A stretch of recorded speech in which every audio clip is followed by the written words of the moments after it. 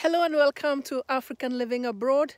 Join me for this quick walk here, and I'm just coming out after a week of having an early snow in October here in Canada, Manitoba. It wasn't even on the 15th yet, and we had tons of snow.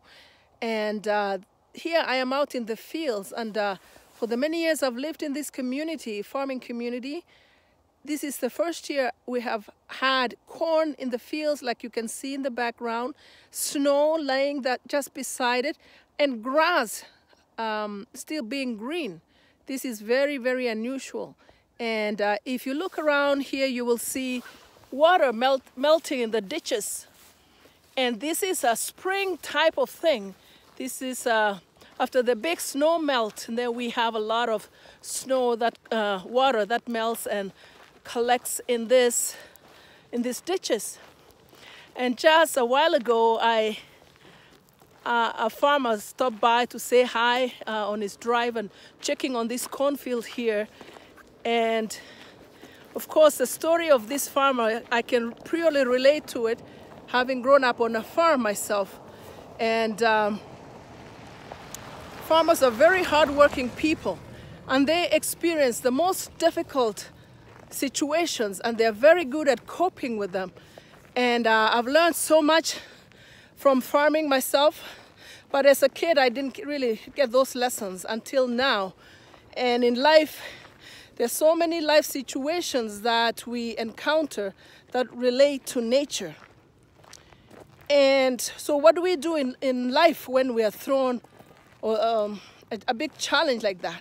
Because we can never really plan our life and calculate every little thing and get the right answer.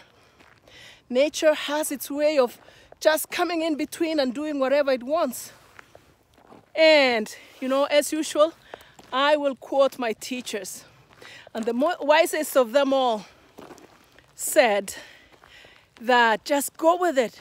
If you encounter a problem in life, a challenge, a roadblock, just flow with the energies, because we can see, as I've shown you right now, you know, nature just really surprised us. Well, even though we knew maybe a couple of days before that we would have a snowstorm, what could we have done to stop it? Nothing. We just had to stay warm, be prepared for sure, prepare our vehicles, get out our shovels several months before winter. And that wasn't easy to find anyway, because we are still in end of summer mode. We are not in acceptance already of winter coming closer. But we went with it, and we really got challenged to keep a positive mindset. Otherwise you would stress yourself and double your trouble, and at the end you will not change nature. So that's what I'm learning more and more. And I think you would hear a very recurring topic from me about patience, learning patience. And, you know, and I'm going to say right now about patience, and I'm going to put this question out there, and I might put it over and over again, to say, if any one of you has graduated from the school of patience, please tell me how to do that. Because I don't enjoy waiting. I don't enjoy waiting. So next time we'll be talking more about patience and what we learn from nature out here and how we can cope with it, because nature is our best teacher. A lot of the teachers that I listen to have really learned a lot from nature. And there's a lot to talk about in living out here in the country, to share about that. So if you're going through a struggle right now, a big surprise, because some of the challenges in life, I don't know whether we have a pleasant challenge. You know, it just ruffles us around. But there are some good things that come out of that. We grow inwardly, we grow stronger, we grow more patience.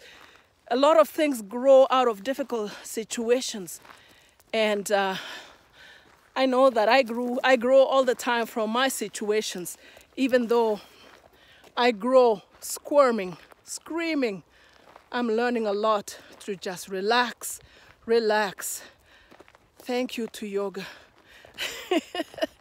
I don't know, I think I keep advertising that all the time. But if you have the opportunity to do yoga, please go for it, because it teaches you calmness from within. It calms your spirit, it calms your nerves, it calms a lot of you. It takes away the stress that causes diseases, impatience, and the whole circle of negative life events. So I wish you patience as you deal with your struggles and your surprises and the negative situations. You will be all right. You will be all right. Just like the farmer told me today, he's waiting for this water there to dry, and then he's going to come with his harvesters, get that corn out of there, put it in, I don't know, there's a house they do to prepare it, to dry the corn itself, and feed it to the animals. Or some people buy it and make whiskey out of it. Wow, look at that. Out of a tough situation, you can get whiskey. Who knew that?